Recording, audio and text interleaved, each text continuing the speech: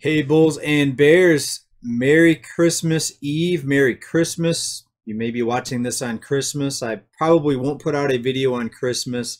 So here we are, December 24th, 2021. Hope everyone's doing well. And I just want to take this time to say happy holidays, Merry Christmas, whatever it is that you celebrate, that I hope you're doing well. But I also want to make sure that we recognize and realize and be thankful for what we have.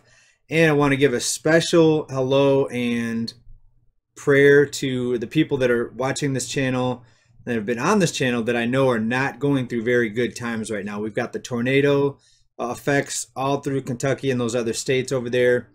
I've got a couple people that I know are homeless that are on this channel. One person living in his car right now actually says that he's living in a 24-hour fitness parking lot. And that's a pretty good strategy. I mean, if you're going to be homeless, if you could still afford a vehicle, at least at a 24-hour fitness, 24 hours a day, you can go get a shower, get cleaned up, and you're living in the parking lot. Could be worse, right? Could be on the street or the sidewalk somewhere. So hopefully you keep the car registered and they don't try to take away your car for not paying the registration. It's real tough, you know, nowadays with all the fees and things we have to do just to try to stay alive.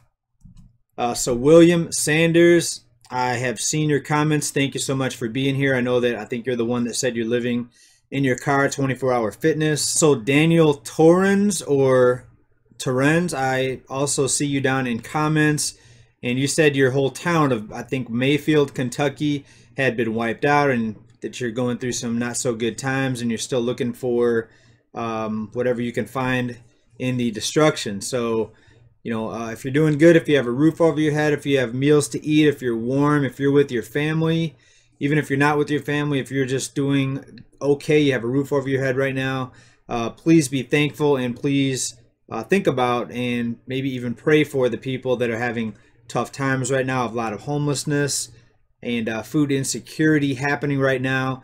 So I don't like to dwell on the negative, but let's acknowledge, you know, that there's a lot of people out there having some very difficult times right now. For myself, 2021's been a pretty good year. I can't complain, and I'm thankful. And I thank all you for being here on this channel. This has been a nice outlet for me. It's taught me a lot during the year 2021.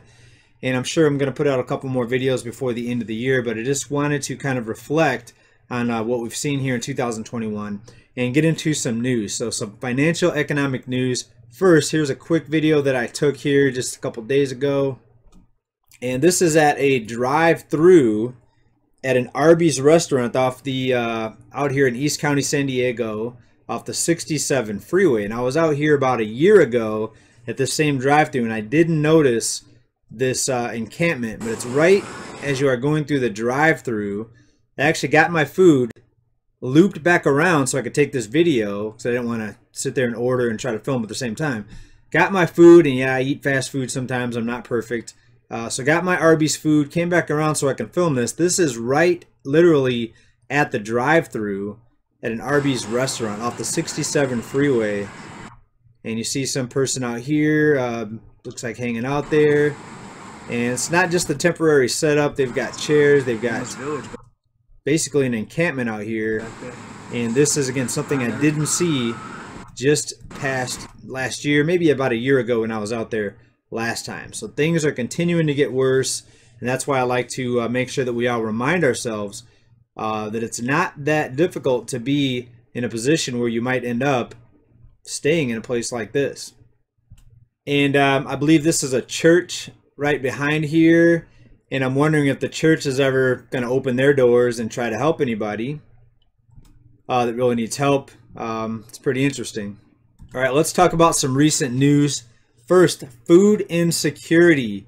Well, for millions of people, things are not getting better. Let's take a look at some recent articles here. Here's a recent article I found out of Georgia. Food banks see elevated demand despite economic rebound. So when we see headlines like this, and when we read stories like this, we have to ask ourselves, who is the economic rebound really affecting in a positive way? Some may say, what economic rebound? And when they say rebound, when we see these news reports of this economic recovery, this V-shaped recovery, this economic rebound, many different names that they're giving it, do they really mean that it's the top 10% or maybe just a certain group that's rebounding? Because I see a lot of people that are not rebounding, and I see a lot of people that are on the edge financially and kind of skating on thin ice, unfortunately, financially. And I've tried to urge people to consider putting some cash away. It's on one hand, it's tough because you see prices rising and you don't know if and when it's going to stop. So you want to spend the money now because whatever you need to buy or whatever you might need might be twice as expensive next year. Who knows? So it is tough to put away some cash, but you have to have that emergency fund, in my opinion. Also, if prices do correct, if we do see some sort of a glitch or a blackout event or banking crisis, you're going to want to have some cash to be able to buy when things go on sale, whether it's stocks, real estate, what other investments you might see decline in price for whatever reason. Right now, the way things are moving upward, it's very difficult for myself and even a lot of people to even imagine a price decline or some sort of deflationary event. But they've happened in the past, just as people thought it could never happen. And now we're in this bull run now of 12 plus years since the 2008 financial crisis. And it seems like, and it feels like to a lot of people, that there's never going to be any sort of price correction. And that's the most dangerous time, because when so many people are in the markets, when they're fearless, when they feel like the Fed's always going to be there with the money machine to keep the bubbles propped up and going higher and higher, that historically has been the most dangerous time. Now, historically, what's happened in the past doesn't mean it's going to happen in the future. We don't know if and when this bubble is going to stop being blown up, and that's the scary part when you look at different experts and people that have been looking at the economy for decades. Even they do not know if and when things are going to change or deflate or correct, any of that. So like a lot of you, I'm here myself trying to figure a lot of this out. That's why we look at news. I read your comments. I learn from you. Hopefully you learn from this channel. And again, thank you very much for all your engagement here. Another recent article here. Study finds, forget 2020. Half of Americans now think 2021 was the worst year of their lives. And the biggest group, millennials aged 25 to 40, were the most dismissive of 2021, to 66%, saying it was a tough year. And out of this article, the ones that said 2021 was not an especially bad year for them, those were the baby boomers. So people that bought their homes back when one full-time job could easily afford you a home. A lot of them bought back then, and no surprise, they're doing the easiest now. But yeah, 2021, the worst year for a lot of people, about half of the people surveyed. And what's going to happen in 2022? Well, in my opinion, I think we all need to fasten our seatbelts, because there's not much out there that's making me think that 2022 is going to be much better than 2021. If you do know something and you see something that's going to fix a lot of the problems we saw in 2021, if you see those things being fixed or corrected in 2022, please let me know down below. But I see many of the issues getting worse. What's going to affect the supply chain? What's going to get things rolling again? They're talking about the sickness 2.0, 3.0, whatever it is now.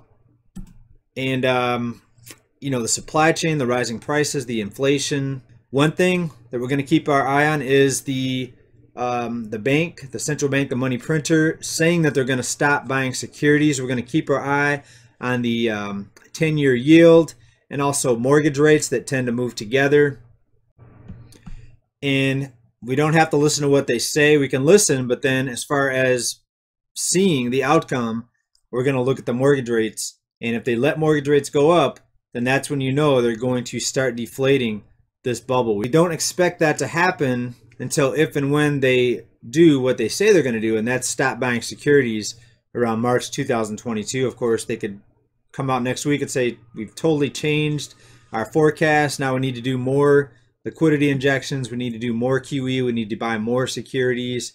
That could happen at any time. But as of now, the eyes and the timeline, we're looking at March 2022 as the start of possibly something. And we're going to look for rates and see how rates are manipulated. And if they're allowed to rise, then we know that we may see a change in this economy. But until then, it's going to be rising prices, inflation everywhere, supply chain constraints, banks loaning out endless amounts of money to help keep the bubble propped up.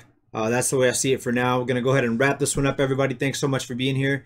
Again, hope you're having a Merry Christmas, Happy Holidays. Hope you're safe and warm, everybody. Peace, big love. Bye now.